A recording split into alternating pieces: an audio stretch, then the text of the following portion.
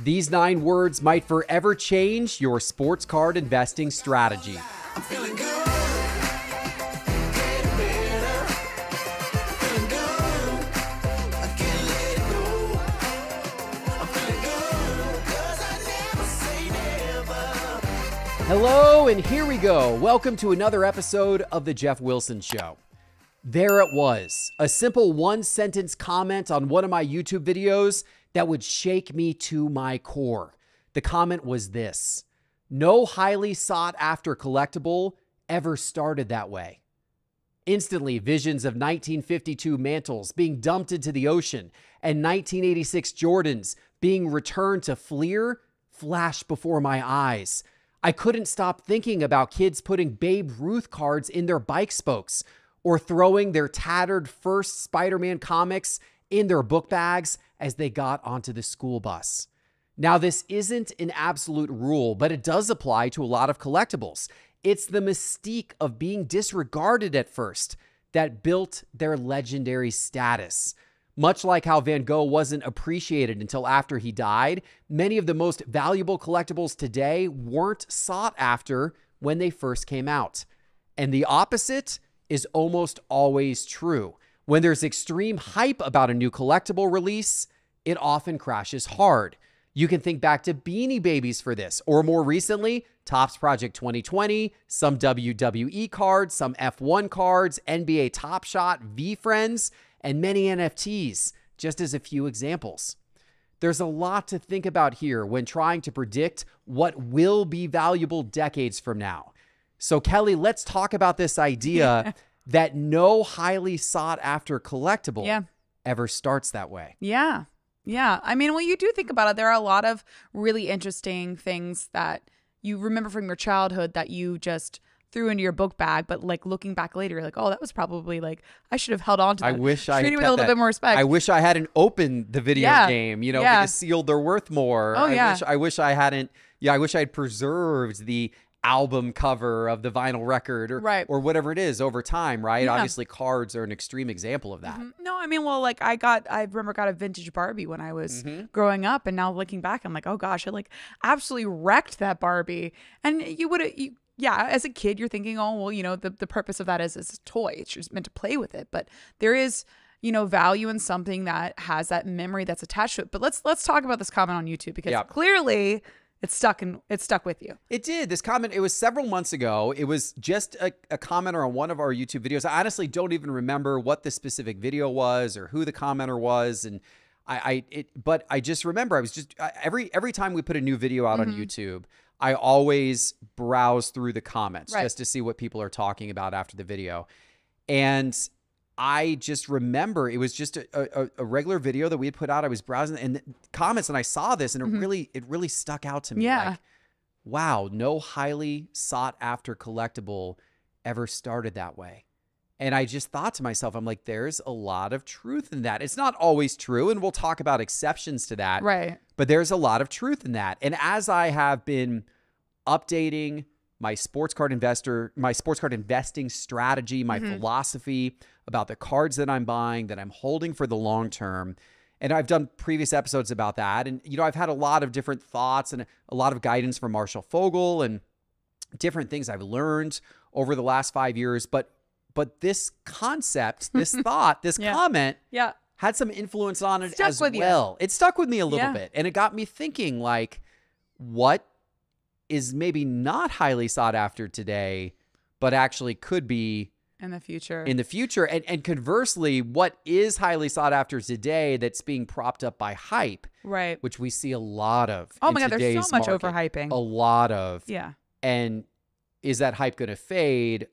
Could that be worth less in the future? In most cases, yes. Yeah. So let's talk about examples then. So primarily, let's talk about examples of things that were maybe, in the past of when they were in, immediate time relevance, were not looked at as being like these potential greats, right?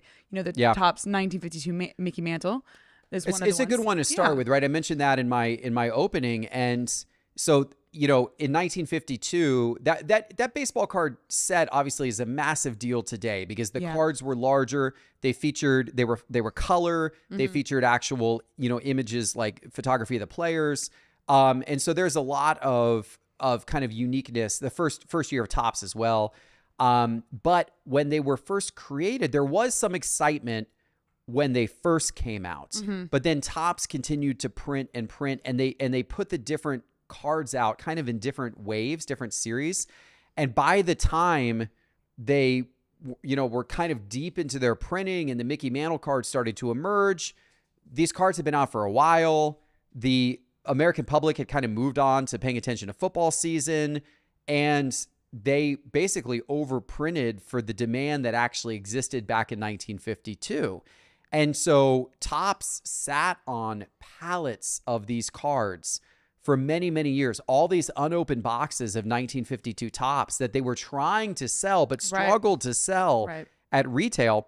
And it got to the point where these cards started to become older and older, and retailers just didn't want them anymore. They were on to the new sets and, you know, that type of thing. And so eventually Topps is like, what are we going to do with all of these unopened boxes, overprinted boxes of 1952 Topps cards? Yeah, because you can't sell them in 1953. Yeah, and they were trying to sell them all the way up to like 1956, 1957. They were still trying to resell 52 Topps boxes. Nobody wanted them. Yep.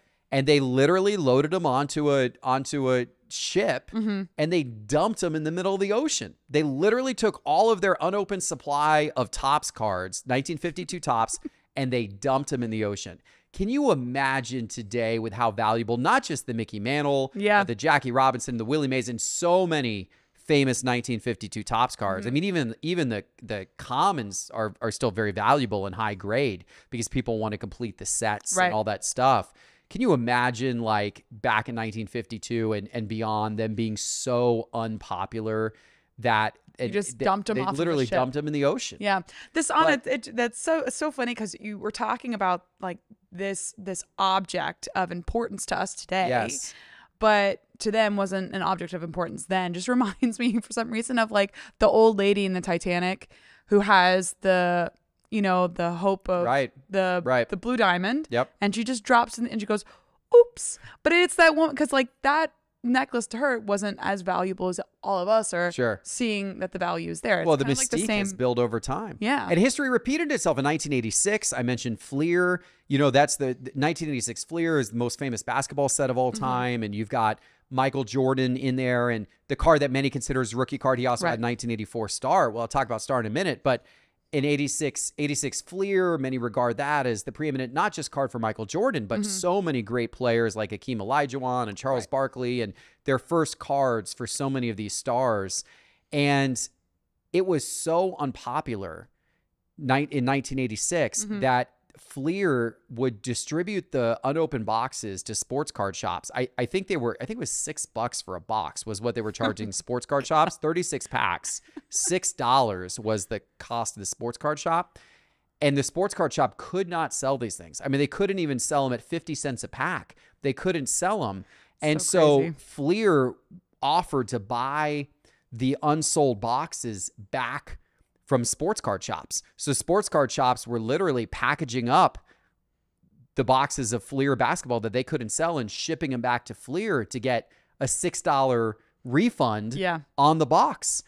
That's so unbelievable to think about today when this is known now as like the most regarded, most sought after basketball set of all time. I was a kid.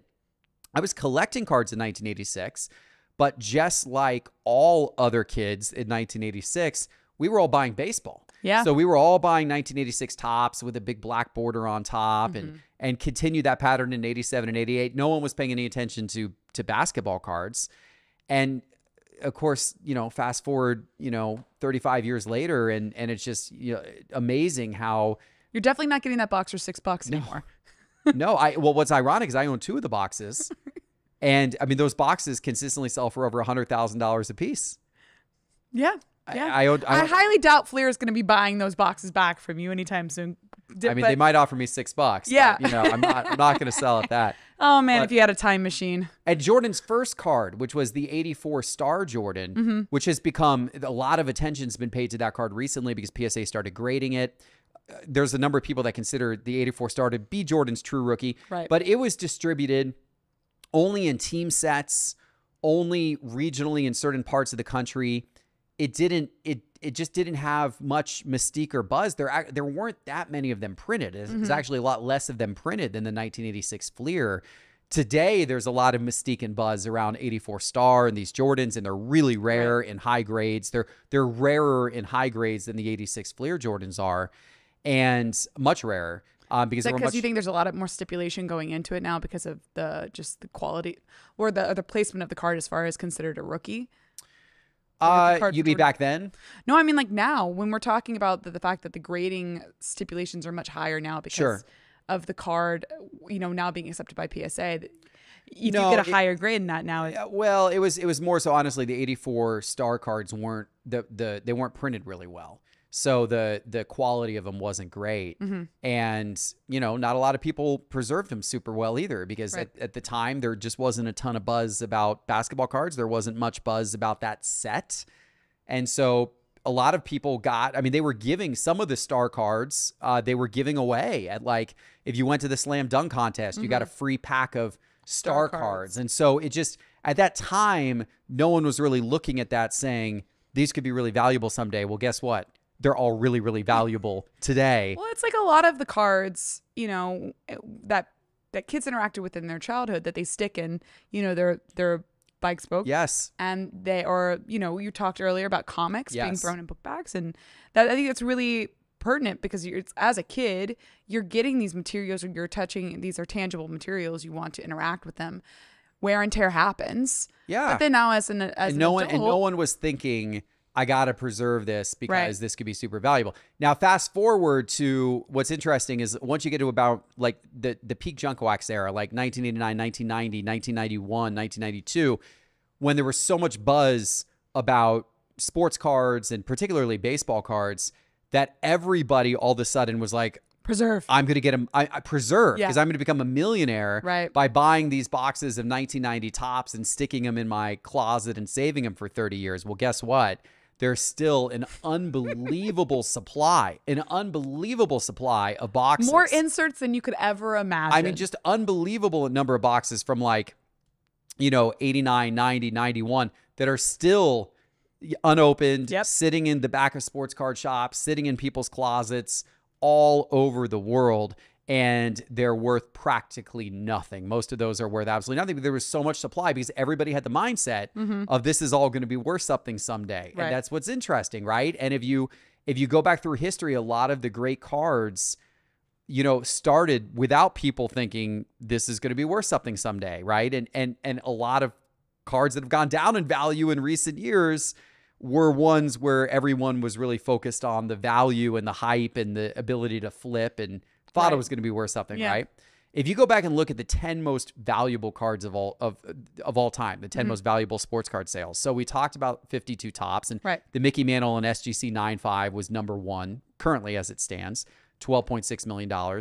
Number 2, number 3, and number 9 on the list are Hannes Wagner cards. So you're going back to the 1909 through 1911, the T206 cards, and those cards, there's actually a lot of T206 cards which have survived the test of time. There's a ton of those graded, but very few in good condition. And the Hannes Wagner card has a legendary story around it because it was the one where it was extremely short printed compared to all of the other players. And there's you hear different reasons why, but kind of the prevailing story that people believe is that Hannes Wagner didn't want to be associated with the sale of cigarettes and the sale of tobacco products. So when he realized he was in the set, he said, take my card out of it. So only a very limited number of his were ever made compared to all the other players. A lot more of theirs were made. But even so, people were getting these cards out of cigarette packs. They were fun for people to collect, but nobody was really thinking about trying to preserve the condition. There were no penny sleeves or top loaders. That didn't exist in 1909. No one was really, a lot of people. You mean you pulled a cigarette out of this box and you're not pulling also the card and be like, oh, I should keep this card really safe right next to my cigarette. Exactly. And it's just it's like stickers, like Panini, has had their soccer stickers every single year. Well, a lot of the old soccer stickers can be very valuable. Why? Because people stuck them in sticker albums, right?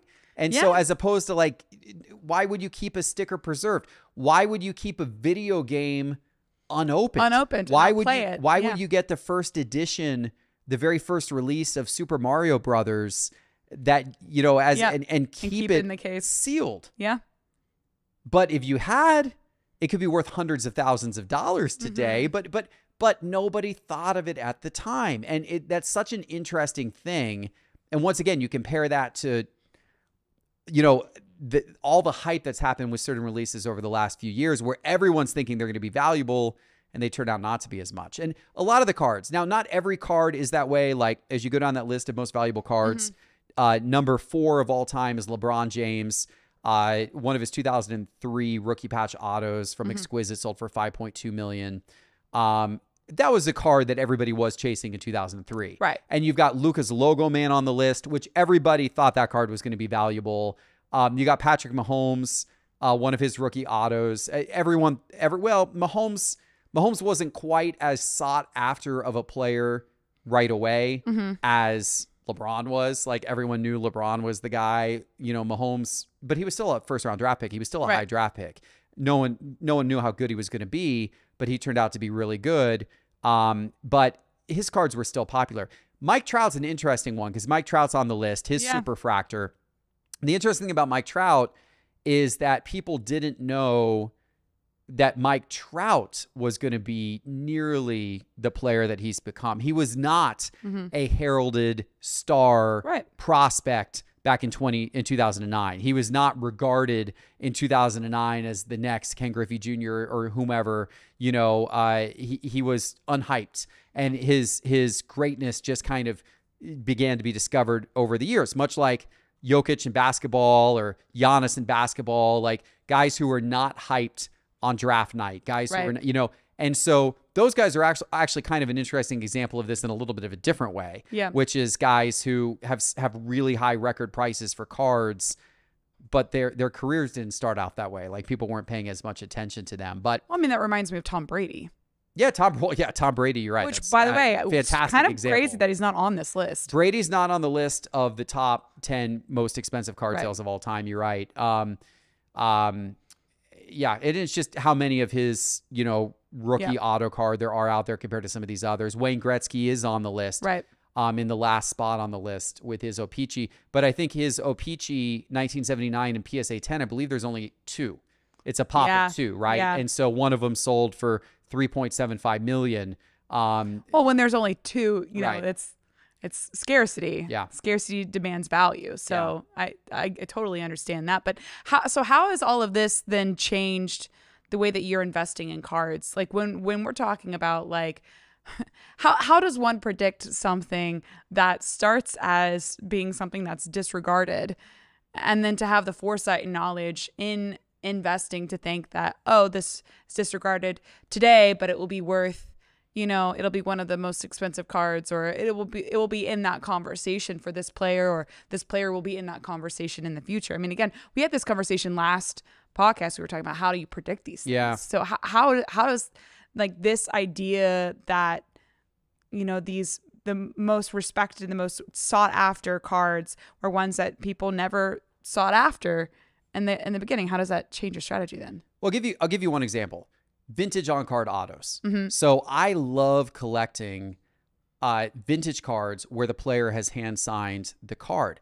And what's really interesting is if you go back and look at the total population of some of the most famous sports cards of all time that are actually signed by the player, it is so minuscule compared to the total population of that card not signed.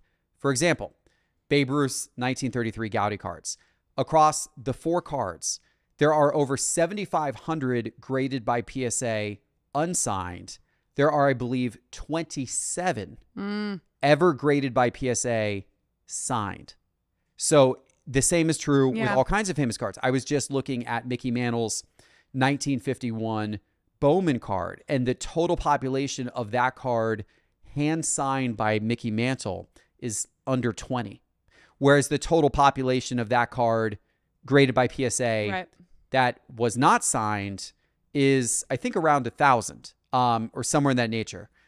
So it's monumentally different. Now, what's interesting is in the history of sports cards, for many, many years, autographing a card after a market like that was considered to devalue the card. Yes. And no collector in his right mind Right. would have a player autograph the card because Right. it was kind of defacing the card. Right. Well, that mindset has been shifting and shifting and shifting some more. And now some of these card prices for the on-card autos do go for a ton of money. Right. And so it's not really a secret anymore. But when you look at how few of the autographed copies of these cards exist versus how many of the non-autographed copies of these cards exist, I still think there's room for the vintage on-card auto market to continue to climb because they're just rare as heck. There was a 1952 Topps Jackie Robinson on-card auto, which sold at Heritage Auctions a couple of months ago. I bid on it.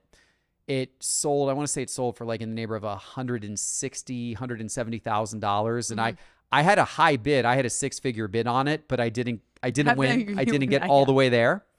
But there's only 6 of those in existence, only 6.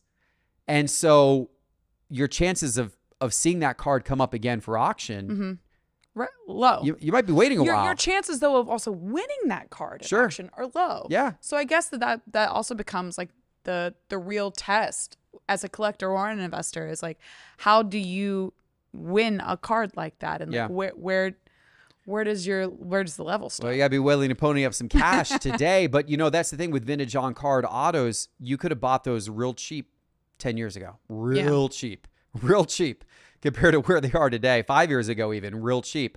And so today, a lot more people are focused on them now, and the populations are so low that it drives the prices up. But because the populations are so low, I still think there's room for those to go up in the future. So I'm still buying them. I'm buying them as I see opportunities to grab one. Okay. Well, with how it's sort of shifting now to like a little bit of more modern, and we talk about vintage, but with how everything is hyped these days and how there's so much anticipation with card sets. I see the guys in here that the minute a release is out, they're immediately talking about the checklist. What's in the checklist? Yeah. Like what cards can they see? What inserts are there? What parallels, etc. So like with how much is anticipated with product releases these days, how can there be then room for this undervaluing of or underhyping of a card for it then grow value? It's really hard today, but it's not impossible. And I'll tell you a quick story. In late 2019, on the Sports Card Investor channel, I did a video. Late 19 or might have been early 2020. I did a video called Soccer Card Investing 101. I didn't know anything about soccer card investing back then, but I covered all the other sports quite a bit. So I met up with a guy here in Atlanta, Austin, who knew a fair amount about soccer cards. And so the video was me interviewing him about how to invest in soccer cards. And he kept saying to me during the video and after, he's like, I think soccer cards have a ton of room to go up. And he was saying to me after the video, he's like, you should really buy some cases of Eminence, like Eminence Soccer, which came out a few years ago, Flawless Soccer. He's like, you should really buy some boxes or cases of the higher end products. They're still not that expensive right now. Literally, we did that video. And then like a year and a half later, those boxes were selling for 30, 40, 50 times what I could have bought him for had I listened to his advice that day. Like 50 times. I mean, we're talking about this, but boy, if you had a time machine. 50 times in like a year and a half. Yeah. And so, it's certainly like, I don't know what the opportunity is today with stuff that's being made in 2023. And maybe there's not one at quite as much like that. But like, that was only only a few years ago. When there was the opportunity to get in ahead of, what was going to be flying under the radar. And no one was really paying a whole lot of attention to it. So who knows where the market's going to go and what the next thing is. But I would be foolish to say there's no opportunity today. Because I would have told you back in 2020, I'm not so sure where the opportunity lies. But then we saw soccer go nuts. We saw UFC go nuts for a while and Yeah. that kind of thing, right? Yeah. Well, it's gonna be interesting, that conversation, especially about soccer and relating to a product that's been hyped from the beginning, right? So how do you anticipate, or how do you judge then a set or something that's been hyped from the beginning? Because now with, it's not officially inked in pen, but with this whole conversation about Messi coming to MLS, there's going to be a change in the way product is possibly produced for MLS. And then you're going to have a lot of hype from the beginning. So let's talk about that opposite. Let's talk about when something's hyped from the beginning, from the very beginning. So if Eminence Soccer would have been hyped from the very beginning, would you have seen the same trajectory? Would you think you would have seen something that would have had that 50 times value that it did? Oh yeah, no, absolutely not. Yeah. So when something's hyped from the beginning, it's really hard for it to go up in price. And that's true, honestly, for like a player, like whoever the number one rookie is, Zion and everyone's chasing his Williamson? car. Right? Yeah. I mean, there's so many examples of that, right? Over the last 5 years. And it's really hard for anybody to live up to that billing of being the number one draft pick. But then likewise for products, it's really, really difficult. The problem is that if there's a lot of hype, then you get a lot of people in it just for the money. You get a lot of flippers. And that's what we saw drive the sports card market to crazy heights in 2020 and 2021. And then when it stopped becoming easy money and prices started to fall, all the people that were just in it for the money sold all their stuff, got out quickly, which all the supply, not as much demand anymore, prices came down hard. We saw it with sports cards, but we saw it even more with things like NBA Top Shot and NFTs. Yes. And the reason why you saw it more in there is, at least with sports cards, there is a strong collector base. And there is a 70-year history plus of sports cards having some value, right? And so sports cards were driven up by flippers and speculators in 2020 and 2021, and then they fell back down. But they started then to finally stabilize when you got kind of to the level that the collectors were like back in it again. The collectors were like, all right, prices have gotten back sensible. We're collecting. Back in the game. We're back in the game again. So the collector base kept it from completely crashing. Right. NBA Top Shot didn't have that collector base, or to the same degree. There are some people that collect NBA Top Shot and love it. It's hard when something pushes because that. it's brand new. Yeah. It doesn't have the history that Well, cards it's also has. when you're talking about something being overhyped, you're talking about this influx of Yes. traffic that's hard to have like a length of time to where a collector base can be grown. Yeah. I mean, like you're pushing everybody there all at once. Yep. And then people wait to see what happens. But when you have that short amount of time, it's hard to become sticky. Yeah. You know? Yeah, 100%. And so you saw, there were a bunch of people in it that were just in it for the money. And so you saw it drive the price of NBA Top Shot and different NFT collections up to absolutely crazy heights. And then when they started to come down, no one wanted to be the last one holding the bag. Right. So everybody just started sell because they didn't have the emotional attachment to it. They didn't care about it. Yeah. They were in it for the money. And so it all came crashing down hard because people just wanted to get their money out and move on to the next thing. And that existed with those products specifically because it was all hyped from day one. If they had gotten off to kind of a slower, if many years had gone by and a collector base had kind of built up around them, then it would have been a little more sustainable. But that wasn't the case. There actually are some like NFT projects like CryptoPunks, which were actually the originals. And there were some people that were holding those CryptoPunks in 2018 and 2019 because they liked them and they cared about them. So there actually was a collector base there. Right. But then the speculators drove it to the moon, and then it came back down again hard. And we've seen that with a lot of those types of things. So you've got to be, the lesson there really is, anything that's really hyped out of the gate, it's going to be hard for that to maintain its value in the long term. And oftentimes, the opposite is true, where it's just going to, unfortunately fall off the cliff at some point. All right, so let's go to a fun segment then, because let's talk about this lovely conversation about things being overhyped. So we're gonna do like a would you rather, Okay, right? So a would you rather of an overhyped product or card. And these are primarily products. Some of it's like an actual like an NFT, right? So let's start with the first one. So I've got Johnny Manziel rookie card or Ryan Leaf rookie card. Oh, interesting. Okay, so these guys were overhyped because of their own status, right? Yeah. These guys were like, Ryan Leaf was a top draft pick, unbelievably, because Peyton Manning was on the draft board. You know, and but you know, there was a lot of people who thought Ryan Leaf was going to be the better of the two. And then Johnny Manziel was, you know, so many people in love with this guy coming out of college and so hyped, and both of them just crashed hard for different reasons. Yeah. There's actually a lot of similarities between those two and their personalities and their brashness and some of the things that happened to them after their playing career. And there's a lot of stuff there.